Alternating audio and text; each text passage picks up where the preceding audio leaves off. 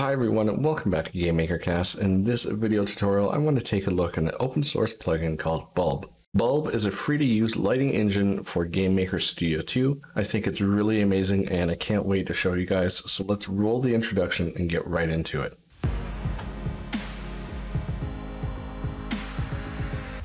If you're looking for the full source code of this project, you can grab it from the Patreon post found in the description below.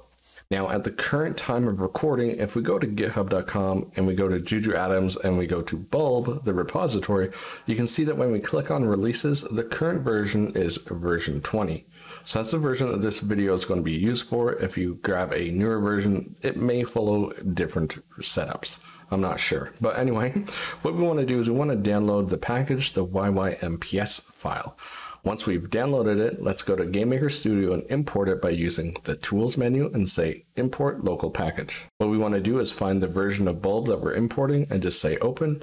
Now we can import this entire system here. So we'll say Add All and then we'll click Import. Now in our actual project itself, we should have a Bulb folder. You can see that we have some system stuff here, and I'm not going to go through all of this stuff. That is up to you whether or not you want to go through it or not.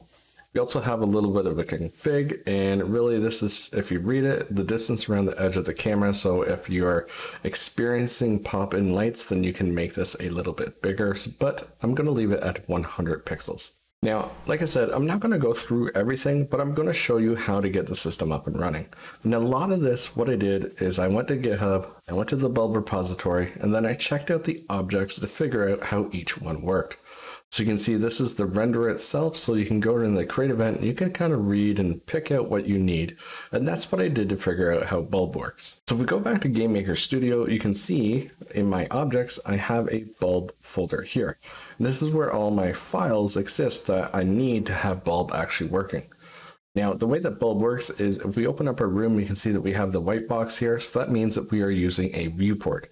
If we scroll down to viewports in the camera, you'll want to make sure that you enable viewports, clear your viewport background, and then enable viewport 0 or whatever one you're using. Once that's set up, you can go ahead and you can create a Bulb render object.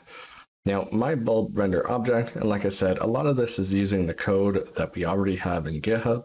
But I've changed a few things. I've made it so I can pass in the ambient color and it has a default there. And then this is the code that I extrapolated from GitHub. So we get the current camera and then we set up a lighting engine. So a lighting engine equals whatever the script is, and we can middle click and you can see it has a whole bunch of different things in here.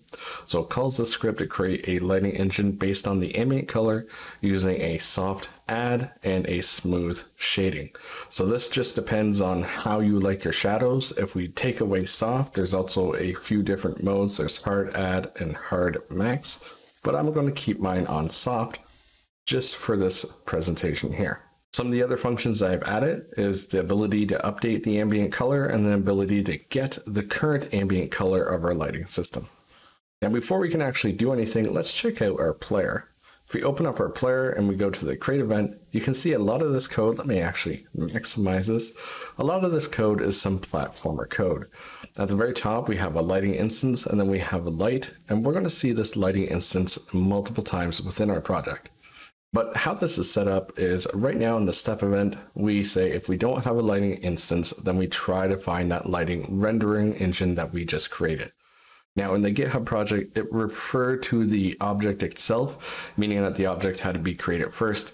And because I'm super forgetful, I wanted to do something like this where I waste a single tick or a single step in whatever object I'm using to try and find that lighting engine so that I don't always have to remember that, hey, it's got to be the first thing in my room. Now, if I middle click here, you can see that it's just a macro and it points to the actual object. And then later on, we have a macro for the mask. So that's just something to remember.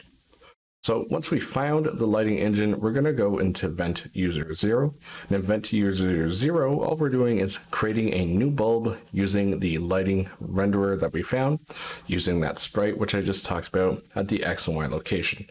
I'm upping the scale and I'm making my color of that light to be a dark color by 32, red, green, and blue. So that's pretty much all we need to do here. And the only other thing, we have a whole bunch of platformer code, but at the very end, we're updating the XY position of our light just to keep up with our player. Now, before we can actually go into our room, the other thing I want to look at is the bulb static. So the bulb static means that this particular collider is not going to do anything. It's not going to move. Again, if we go to the create event, you can see that we have the instance lighting. We go to the step event, we find that instance, and then we go into event 0. Because I'm doing this more than once, I think I'm doing it a couple times, maybe 3, perhaps this is a good chance to extrapolate all of this into its own function, but for this tutorial, we'll just keep copying and pasting it. Event 0 is where the actual code happens. So we have an occluder here, we create a static occluder based on our lighting renderer, and then set the X and Y image scale angle. Then we set all of the left, top, right, and bottom information.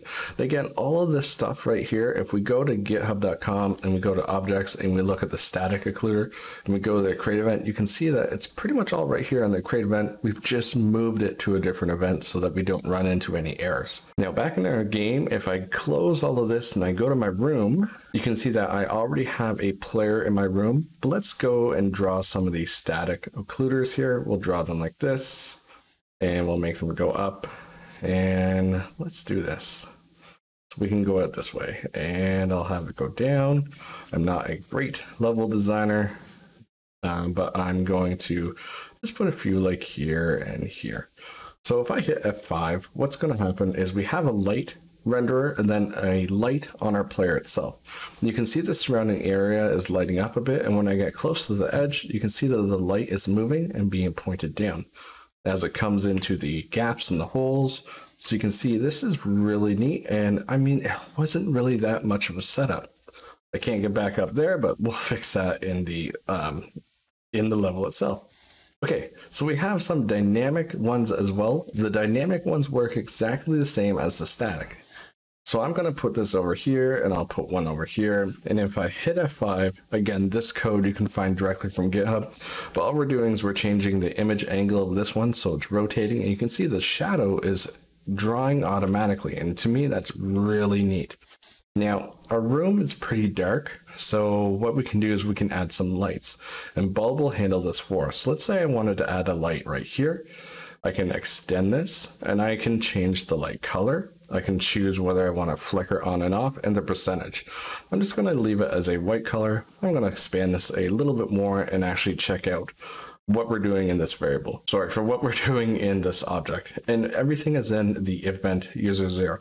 And you can see that this looks very familiar, I should say, this code right here, to our player. We're creating a light, we're changing the X and Y scale, and then setting the color. And that's all we need to do. So if we go in our room and we have a light here, let's copy and paste it, and let's put another light here. And let's change the light color from a white color. Let's pick a random green color. We'll choose a dark green.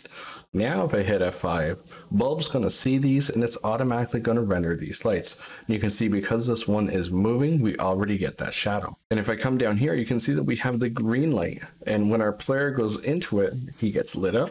And you can see that our light is also being affected by the green light. So there's a bunch of other things that you can do with Bulb, but these are just the basics. I also have one called a zone and ambient change. So let's say we go to the level and let's pretend that for some reason that we go outside. This is the outside area.